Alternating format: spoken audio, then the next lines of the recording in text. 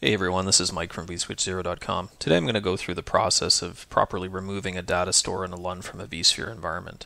Unfortunately, this is one of those things that gets done incorrectly quite often, so people will just sort of, remove their LUN or change their zoning or presentation without doing the proper steps in vSphere first.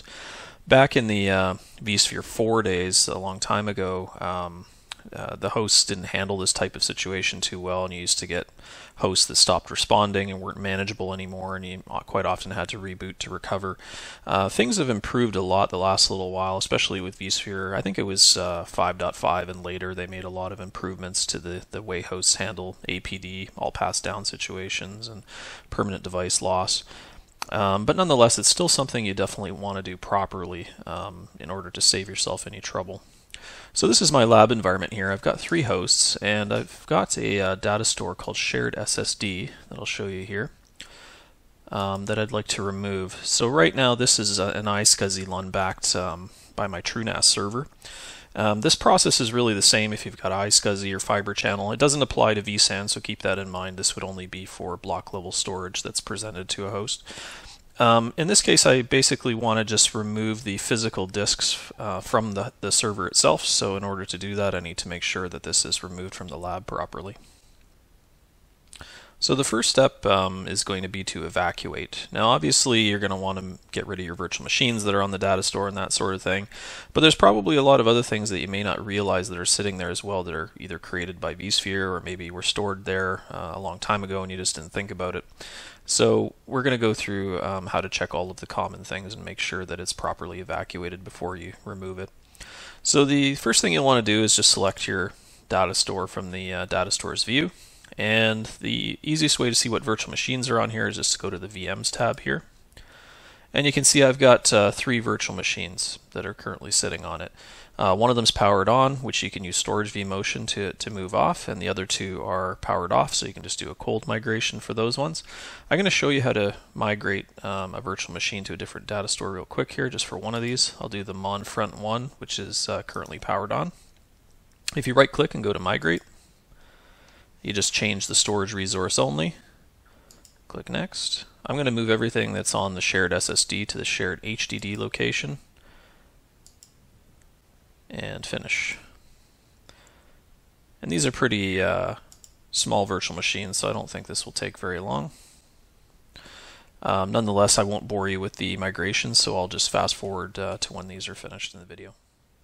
Okay, so I did migrate all of them to different data stores, but one thing you'll notice is that this iPerf Bench 1, even though if you look down in the tasks and events, it did migrate, but it's still showing up here.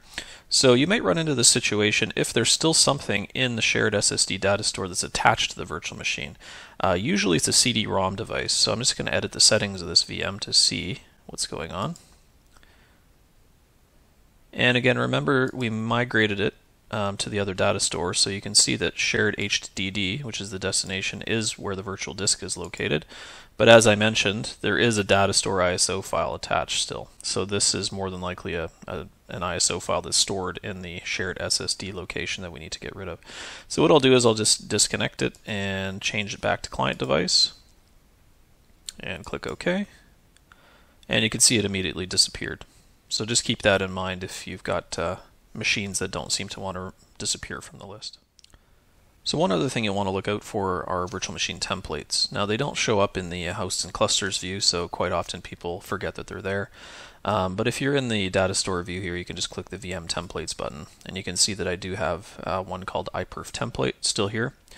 It's not possible to migrate a template without first converting it to a virtual machine, so I'll just go through that process really quick to show you. You just right click, convert to virtual machine.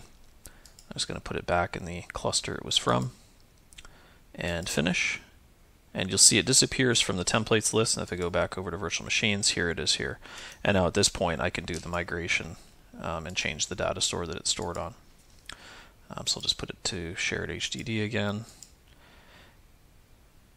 And there it goes. And the only thing you'll want to remember is if it was a template and you convert it to a virtual machine, you'll want to convert it back to a template once you're finished. So you can go back to the hosts and clusters view, right click on the template, and I believe it's under template and convert to template.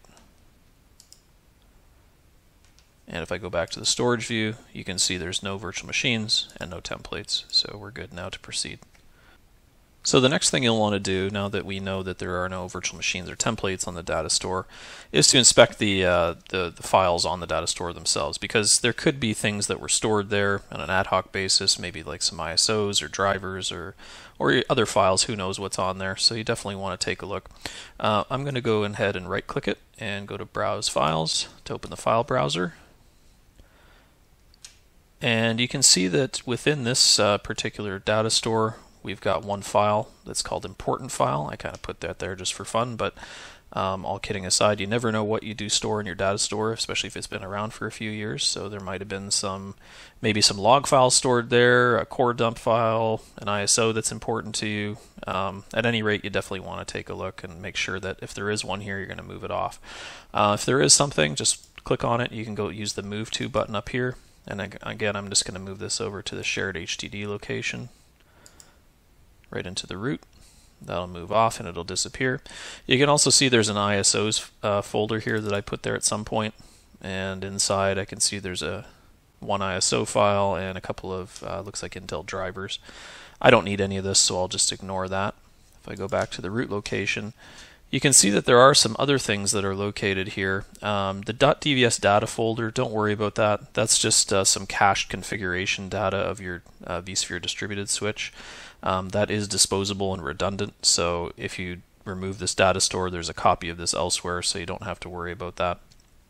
The std.sf is metadata related to the data store, so nothing you need to worry about there. vSphere HA, this folder here tells me that this data store at some point was configured as a heartbeat data store, so we'll go through how to check that in a second. Other things to look out for too, it's not listed here, but sometimes you'll see a content lib folder, which tells you there's a content library stored on the data store, and you might need to go and get everything out of the content library and delete it and create a new one in a new data store. There's not really an easy way to migrate a content library right now, but that's something else that you'll commonly see there. So in this case, the only thing I really see here that I need to deal with is the vSphere HA folder. So I'm going to go ahead and go back to the hosts and clusters view, and we're going to check the HA configuration for the cluster. So if I go to the configure tab and vSphere availability, and you can see HA is turned on, and if I go to edit, we'll go to the heartbeat data stores tab, and you can see I have two data stores selected right now for HA heartbeating, shared NVMe and shared SSD. So that's why that folder is located there. So I'm going to go ahead and uncheck shared SSD, and I'm going to change it to shared HDD instead, so that we still have two selected, and hit OK. And after a brief reconfig task, that should be done. Now, one thing I have noticed in the past is if you uncheck the data store, there isn't a cleanup activity that happens, so you will still see the vSphere HA folder here. Don't worry about it though, as long as you've selected another one, you're fine. This data that's in here is disposable anyway, so no need to save it or anything like that. So that's basically it. So now we have evacuated the data store, and we're ready to move to the next part, which is unmounting. So in order to unmount, newer versions of vSphere thankfully have a wizard that allow you to do it for multiple hosts at the same time. We're just going to right click on the data store, and we're going to go to the unmount option. And you can see here that we have a list of all of the hosts that is currently mounted on. I'm just going to select all of them and hit OK. And you can see down at the bottom, you're going to have one task per host. So if this was a large cluster, it might take some time. It's going to do them serially one at a time, but you can see it's doing ESX1, which is finished, and ESX2 is now going, and the third one. So you can see now that the data store is not accessible, and that's what we want. So we've basically made the file system inaccessible to all of the hosts. But we're not quite done yet. This is where a lot of people incorrectly think they can go ahead and change their LUN presentation or remove their LUN from their storage device. But there's still one more thing that needs to be done. So even though the file system is taken care of, we still have the physical device attached to each of the hosts that we need to detach. And I'll go do that now. And this is done from the hosts and clusters view. You can just select any of the hosts in the cluster to do this. So I'm going to start with ESXi, and I'm going to go to Configure, and then down to Storage Devices. And I'm going to find the LUN that's associated with shared SSD. So you can see right here it is LUN number 1, which is a TrueNAS iSCSI disk. In the past, I don't believe this Datastore column used to be here, so there was some manual cross-referencing you'd have to do from the command line to find this, or you'd ask your storage administrator to make sure you've got the right NAA ID before you detach it. But in this case, it's quite easy to do. We can clearly see that it's shared SSD. And then you can see there's this option at the top that says Detach. Now when I click this, it's going to bring up another wizard. Again, it allows me to do it for more than one host, which is great. Again, in past versions of vSphere, you'd have to actually go to each host individually and do it, which could take a lot of time. So I'm just going to go ahead and pick all three and say yes. And we should see this go italicized and grayed out, which is exactly what we want to see. And then under the operational state column, we can see it's detached. So this essentially means that all of the hosts that have this LUN in the detached state don't care about it whatsoever. It could disappear, it could fail, it could, be unwritable. Any sort of condition that happens to this LUN is completely irrelevant. It just does not care. So now I can go over to my storage device and remove the LUN. There's many different ways you can do this, and of course your storage device is probably going to be different than what I have here. So I'm just going to do it because it's really quick to show you how it's done with TrueNAS here. But if I go over to the sharing section and pick iSCSI, we can see that there's certain associated targets. So we have 3 LUNs here, 0, 1, and 2.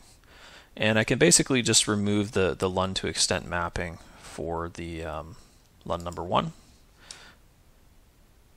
just by clicking these 3 dots here and going to delete. This is not actually deleting the LUN itself, it's just removing the presentation, so to speak. So I'm just going to confirm that. And now you can see that there's only LUN 0 and 2 on the TrueNAS box being presented to the host. So now if I go back to the vSphere environment, we need to do a rescan in order for that to take effect. So even though LUN 1 has been removed from the storage device, it still shows up here. And again, this has to do with the host not caring about it and not trying to communicate with it. So we need to do a rescan. You can do that on a host by host basis by going to the storage adapters and rescan storage option. Or you can do a rescan for the entire cluster, which is easier.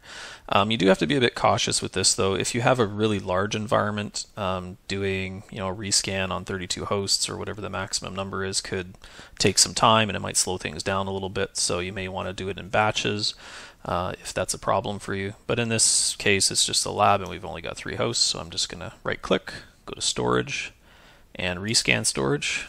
And again, this is kind of the error message that I was talking about. And I'm just going to hit OK. And again, it'll queue up all 3 hosts for a storage rescan. And that was pretty quick. So if I go back over to host 1, and I'll go back to storage devices, we should see that LUN 1 is completely gone now. And I'll just check the other ones real quick, make sure it's the same, and yes, it is. So there you have it. That's how to properly remove a Datastore and a LUN from a vSphere environment.